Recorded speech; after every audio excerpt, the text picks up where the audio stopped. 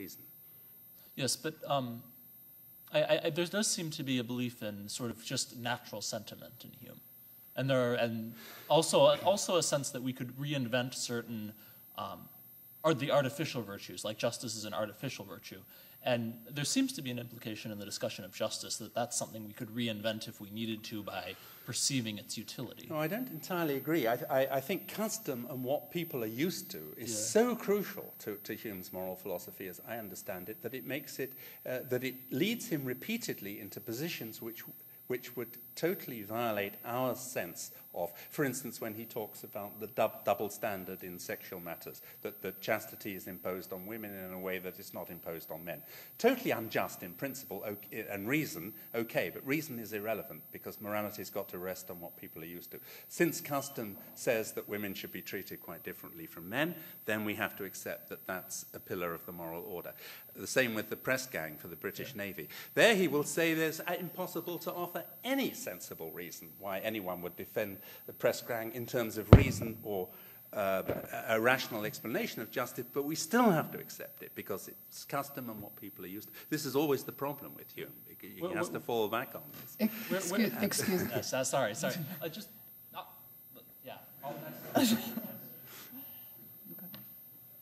One should be reluctant to disagree with such erudition and intellectual history, but I'll give it a shot anyway.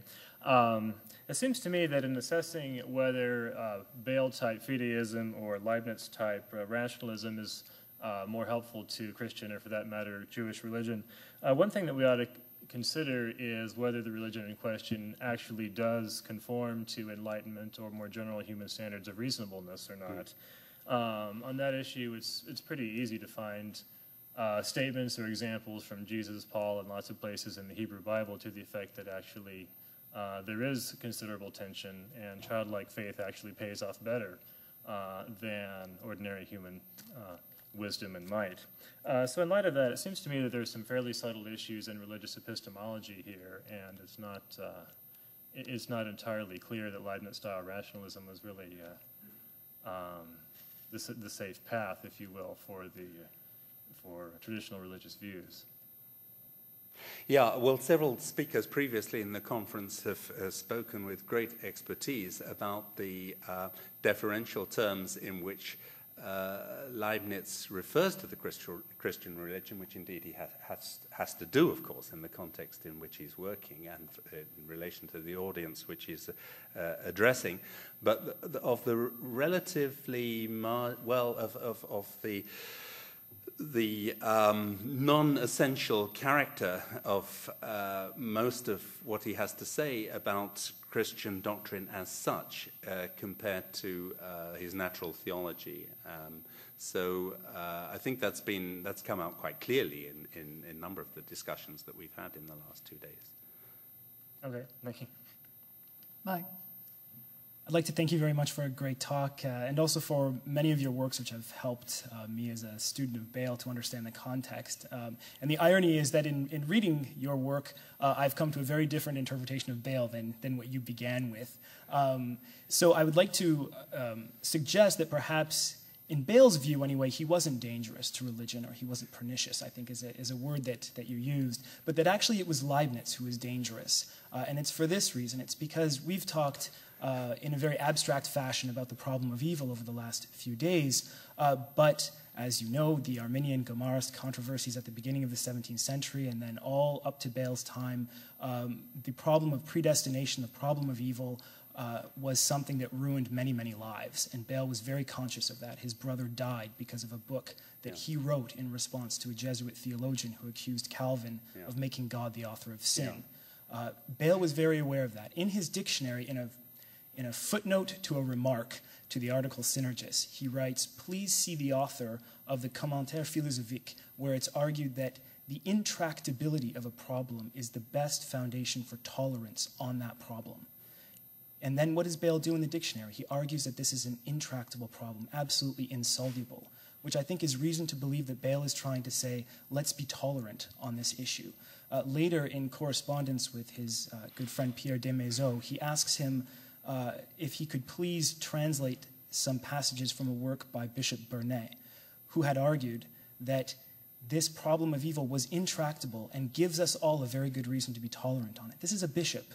This is not somebody who's trying to undermine religion. And Bayle was seeking in his last days. He didn't live long enough to receive the letter from Des Maizeaux, but Bayle was trying to align himself in his last days with a bishop who was arguing the same thing, that the insolubility of the problem... Careful. There are several different and very varying reports of Bayle's last days, so that would be a whole study in itself. Some of them are extremely irreverent and give a completely different picture of how he shut the clergyman out of his house and were making witticisms which had nothing to do with seeking reconciliation with the church at the end.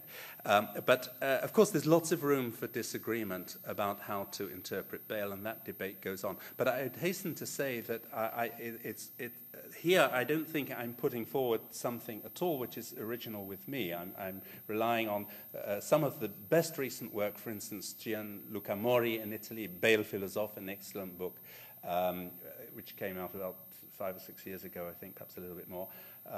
Anthony McKenna, the editor of the Bayle Correspondence in France. There are quite a lot of the best Bayle scholars right now who would say that Bayle is no skeptic and he's no fideist. And to my mind, this is entirely correct. I think people are often misled by focusing too much on the Dictionnaire, if I may say so. But remember that, well, just two more things about Bayle.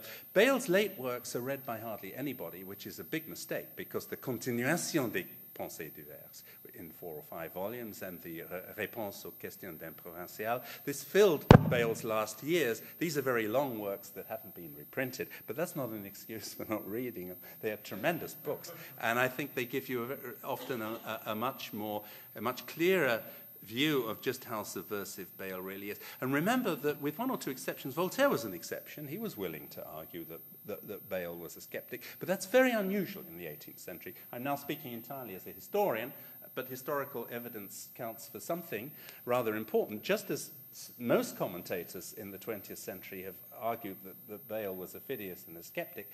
Very, very few people argued that in the 18th century. By few, I mean 1 or 2 as against dozens and dozens, probably hundreds of writers who were, over a very long span of time, from the end of the 17th century right down to the end of the 18th century, practically everybody agrees that Bayle is an extremely subversive, crypto-atheist, dangerous writer. That is the normal view in the 18th century. Of course, the implication of the insistence that he's a skeptic means that all those writers were mistaken, but I don't think we should be so hasty to assume that they didn't know what they were talking about. I think that they had actually a more accurate view than a lot of the 20th century commentators. I'll end. I just want to say I do read Bayle's last works. My translation of his last work will be published by Brill in the next year. But also I just want to point out that Bayle wrote in a letter to his... That's very good to know. Bayle wrote to his very good friend, and he had no reason to lie. His very last words were, "Je meurs un philosophe chrétien." I die a Christian philosopher. And he didn't have any reason to lie in a letter, I don't think. Yeah, but his very close friend Banach, who had always given him the benefit of the doubt, was after his death told his friends he felt that he'd been deceived by Bayle and that Bayle was no Christian philosopher at the end or at any time in his later years. Of course, he had been at an earlier stage. So I think there's room for disagreement. Jonathan, I would like to ask the following question, which is more a philosophical than history of ideas question. Why do you believe that the quest for giving an ontological foundation for morals, which is... Sorry, I didn't catch that. The quest for giving... As Iris Murdoch once said, religion will remain with us as long as we look for some foundation of goodness in being. Why do you think that this type of thought, which Leibniz represents in a very subtle and complex way, is necessarily inimical to the great moral changes that occur in the 18th century and that you link very plausibly to a certain interpretation of Spinoza? I think that one of the arguments that you used was that if you are a Leibnizian, you must accept the world as it is, and therefore you are against change. But that is not true. Leibniz himself writes a short text, An Mundus Perfectione Crescat. It's not in the Gerhard edition of the 19th century. It was published only in the 20th century, in which he deals with this question and says, am I committed, as someone who believes that the world is the best possible world, to deny that there can be moral progress. And he says, no, he struggles with the issue, but at the end he clearly says, no, it may be interpreted as a sign of the increase of value. It is itself a manifestation of a principle of plenitude. We have more values insofar as we have a development. And if you have this way, then you can have a progressive political philosophy that you want to have on the basis of a commitment to the idea that, after all, the universe is a likely place for implementing the moral law. If the universe is completely amoral, as Spinoza or Hume think, it is not completely clear why there is any chance that the moral law and ideas that correspond to moral law can get a foothold in it, can convince people, particularly if you, as a Spinozian, accept also the determinist system. What guarantees that in this natural system there is place for the implementation of the moral ideas that you want to defend? Well, that's a very powerful question, Vittorio, and you're a better philosopher than I am. But I can only answer that as I mentioned halfway through the lecture, there was a very widespread awareness of not just the need for the reform, but how sweeping the problems of institutions, laws, and political systems were. Very, very serious on both sides of the Atlantic. And if the reason that I think that is that if you accept, as most Enlightenment writers did, and as Leibniz did more eloquently than any of the others, that the world is divinely guided and is for the best, it's very hard to argue that the entire legal, social, institutional, political system is all rotten and has to be thrown out the window. There's an element of contradiction in this position. But the 18th century the radical wing, those that were labeled Spinozas, were precisely the ones historically who were most easily able to say that we must accept that the whole legal institutional structure is rotten and throw it away and start again. And I think, as Ferguson at one point, who's of course a great believer in divine providence, says he's quite willing to have reforms as long as you do it gradually and keep the shape of the house basically intact. But if you're going to start taking all the walls away and allow the roof to fall in and so on, as those people want to do, then that's quite a different conception of reform. And what I'm arguing is that there is a contradiction between embracing the idea of divine guidance and providence of the world and saying that the whole institutional structure and legal structure, which after all are based on a moral order, which therefore itself must somehow be wrong, as all these Spinozists were arguing. So it's much more logical, if you want to change the whole political and institutional structure, to say that the moral values underpinning the corrupt and pernicious and outmoded legal structures that we have are like this because we've been misled by a priesthood and by a religion which are not telling us the truth, which are deceiving mankind. And all of this is much easier to argue and much more consistently argued, I think, within a Spinozistic framework which rejects teleology and divine providence.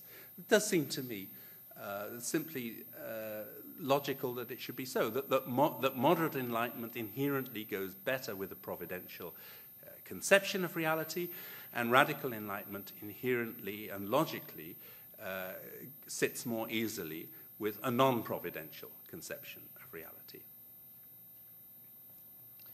Time for two more questions, relatively brief. Yeah, so there was a lot in this talk, obviously. So I was just, I wanted to ask a little bit about your setup of the different camps.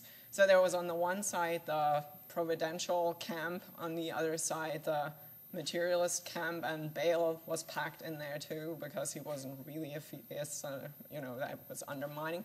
And so Hume turned out to be actually in the first camp, maybe also somewhat surprisingly. Well, in a way. In a way. But so I was wondering, you know, since we're talking about the Enlightenment and all that, what happened to reason? I mean, actually, so what I'm kind of uncomfortable with is having Kant in the first category, and, you know, not, I mean, turning out to be one of the bad